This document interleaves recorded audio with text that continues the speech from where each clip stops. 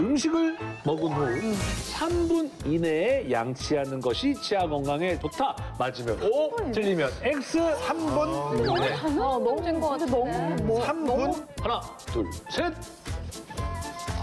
다들 지금 갈립니다. O 두 분, X 두 분으로 갈립니다.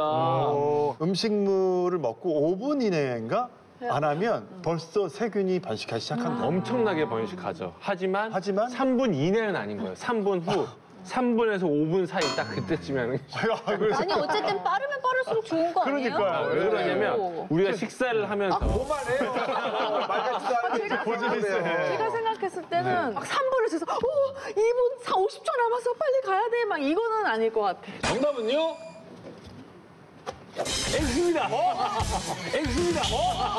아니 왜? X예요? 곧 봐요. 왜 그러지? 자, 일단 그 통상적으로 음식을 먹었을 때는요, 3분 이내 양치를 하는 게 좋습니다. 맞잖아요. 자, 그런데 우리가 거친 음식들 있잖아요. 마른 오징어, 아, 네. 육포, 이런 것들 먹었으면 상처가 날까요, 안 날까요, 치아가? 껴요. 그렇죠. 당연히 이게 강한 걸 가지고 물리적 압력을 줬기 때문에 이런 경우도 너무 빨리 양치를 하는 것은 치아한테 오히려 좀 나쁜 영향을 줄 수가 있어서 이렇게 좀 강하거나 억센 음식들을 먹고 나서는 너무 빨리 치아를 양치를 하는 것보다는 시간을 좀 두고 양치를 하는 게 치아를 더 아끼는 길이라고 할 수가 있습니다. 자, 이제 다음 문제 또 드리도록 하겠습니다.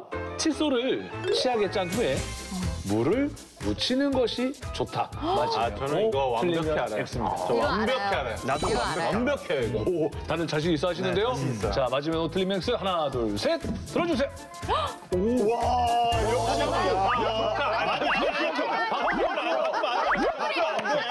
바꾸면 안 돼.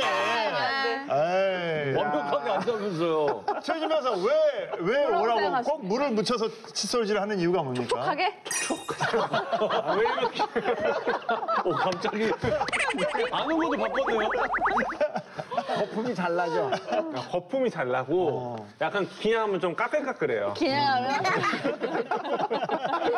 저희 아들하고 정확히 똑같은 상황입니다. 예, 정답은요? 이렇게 문제를 내보면서 너무 놀란 게 정말 알짜왕 우리 식구들은 정말 문제의 의도를 정확히 파악하고 있고 너무 설명까지 잘하신다. 한 분 빼고. 정답.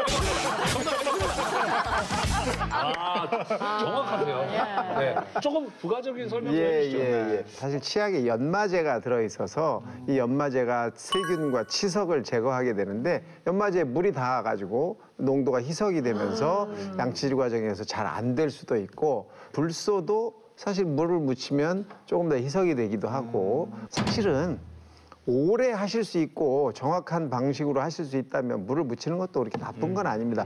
그냥 안 묻히고 하시는 것이 더 좋은 효과가 있다 이런 이야기죠. 네.